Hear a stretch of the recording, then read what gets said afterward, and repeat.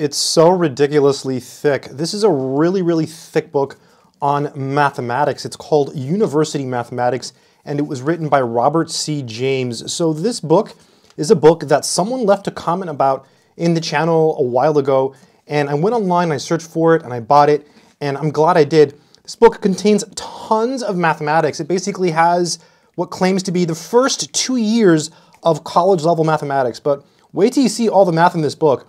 I feel like if you can learn all the math in this book in the first 2 years of a college education, then you've learned a lot of mathematics. Let's take a look at the inside of the dust jacket. I love dust jackets. This is a book of exceptionally high caliber, reflecting the current trends in mathematics. Modern methods and concepts are used to present a careful and complete treatment of analytic geometry and calculus. Here we go, especially designed for the above average student. This thoroughly integrated text provides a unified course that covers the first 2 years of college mathematics. So you get tons of math in this thick book. University Mathematics, Robert C. Davis, Harvey Mudd College, and this is by Wadsworth Publishing Company, Inc., Belmont, California. I actually like books by this publishing company. They seem to be very elegant. They come with fancy dust jackets. A lot of the 80s books from Wadsworth are just very nicely designed. This one is not from the 80s. It's from 1963. That was a long time ago. I want to mention that this book is a textbook. So I've read parts of it and it does take some work. It's not like a super easy book to read. You can't just like buy this book and magically absorb all the information. Although I'm going to try right now. I'm just going to give it a whiff. Oh, I have become a university mathematics master. The contents of this book are really what set it apart from other math books. This is a very unique book, and there aren't many like it. I think the closest thing to this book might be books that cover like engineering mathematics, because they have a lot of varied topics. This is kind of like that. So it starts with an introduction to calculus, and it does it pretty quickly. You can see it doesn't do it in so many pages. And then this is really interesting. Look at this. It does sets and logic, right? So that's cool. Relations, functions, switching circuits, formal logic. Oh, I'm sorry, I just have to smell it. This book just has an incredible odor. Oh, it smells so amazing. Intuitive logic and probability, numbers, continuity and limits, geometric concepts. Then over here we have area and integration, transcendental functions, and it just keeps going and it keeps going. I mean, you just have so much content in this book. Then you've got partial derivatives, vectors and curves, convergent, and here's where it gets interesting. Look at this. Linear processes. That's right, you get a taste of linear algebra. So basically you've got some calculus, you've got some set theory, you've got some linear algebra, and then here you have some multivariable stuff, including Stokes' theorem and the divergence theorem. And here you see it says answers. So the book actually does have answers, and from what I have seen, from the exercises that I've looked at, it has answers to every single problem. Now the only exception to that I have found so far is that sometimes some are omitted. So that could be because they're proofs or the problems are a little bit different, but you can see most of the time it seems like it has answers to every problem.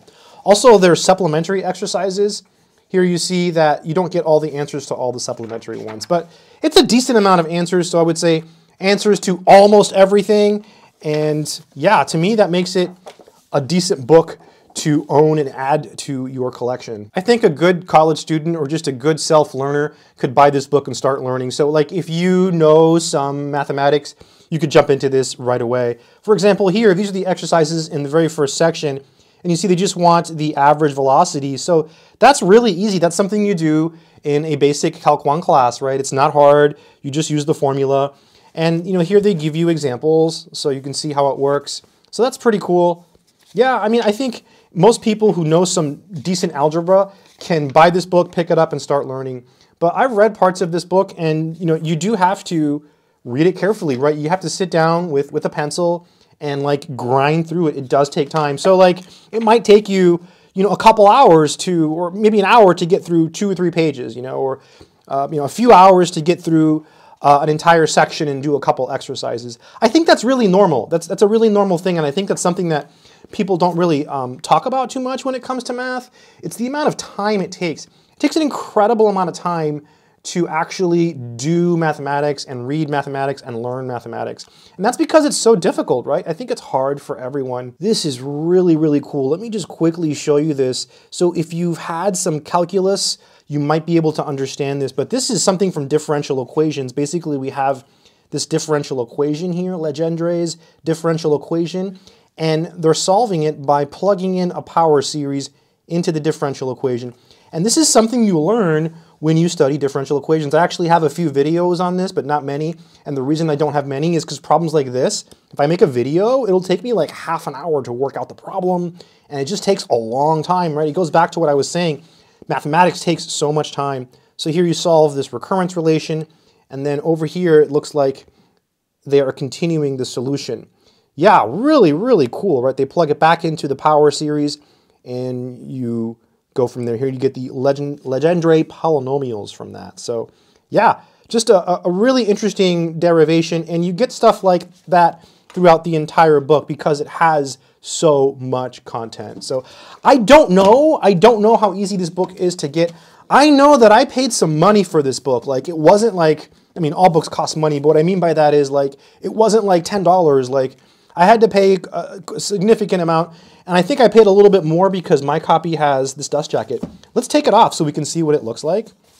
This is really cool. Oh yeah, look at that. Oh, this is fun.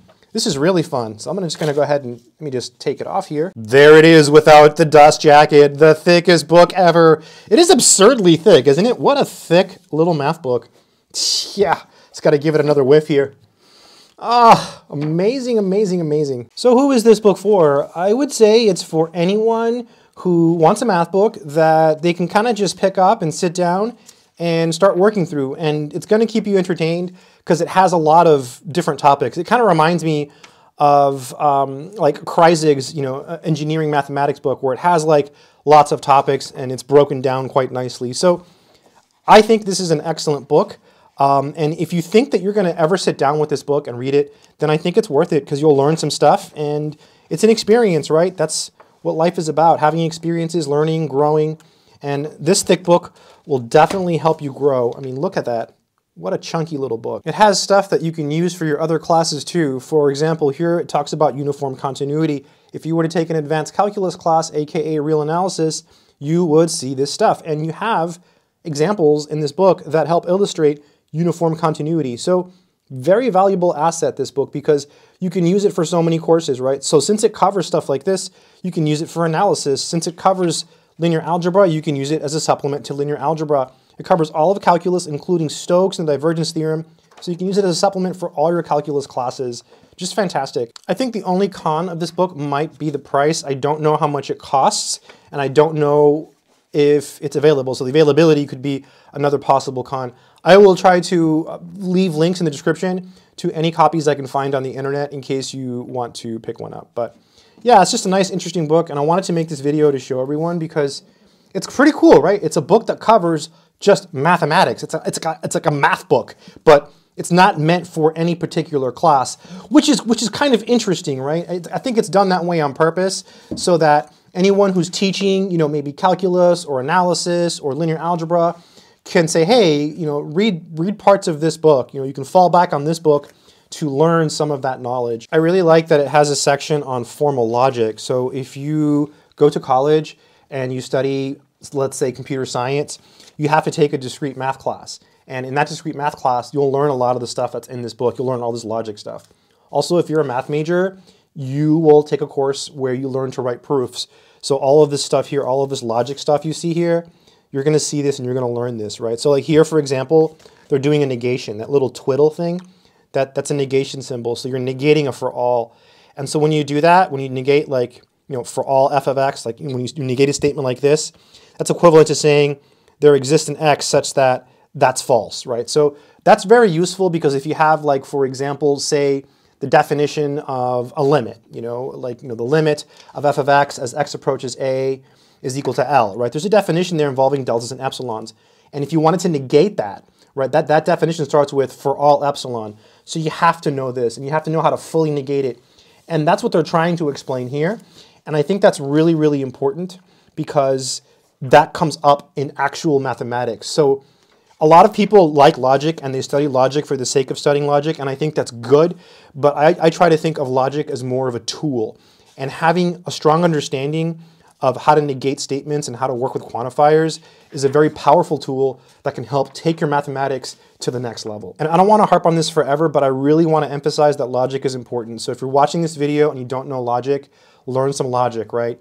I think the book by Vellman, it's called How to Prove It, is probably one of the best books for learning to write proofs. It's going to be better than this one if you want to learn to write proofs. And if I remember, I will leave a link in the description. And I'm harping on it because even in grad school, I'm remembering moments where when I was in grad school and I'm sitting there at the kitchen table, like, with the pencil and like I've got all my papers out and I'm just like struggling, and I'm just struggling to negate because I don't understand the logic. And so I had to go back and like revisit my logic, because a lot of times you have like, a lot of for all statements in the same statement.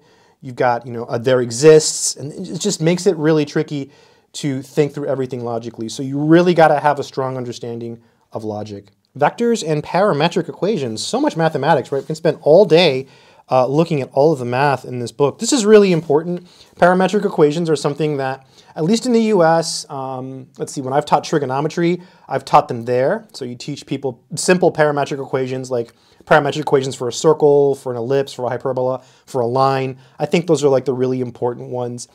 And when you study Calculus 2, at least in the US, in Calc 2, you do calculus with parametric equations. So there's the calculus of parametric equations, which is very, very powerful. And that's in this book as well, right? Everything is in this book. It's completely ridiculous. Anyways, so there it is, University Mathematics by Robert C. James. This is a standard textbook. It's a solid book, and it's not really meant for any particular course. As you can see, Robert C. James indicated that it's supposed to cover the first 2 years of college level mathematics, right? But you saw how much math was in here. I was a math major, right? I studied math for a long time. I was in school forever. And let me tell you, most people don't know all this stuff. There's a lot of it. Most teachers don't know all this stuff. I don't know all this stuff. There's a lot of stuff in here. Most of the stuff, I can look at stuff in here and say, oh yeah, one-to-one linear transformations, duh. But, if I get into it and I start doing problems, I still have to think. I still struggle, So everyone learns, everyone struggles. And yeah, it's a good textbook. It's got answers to seemingly every problem.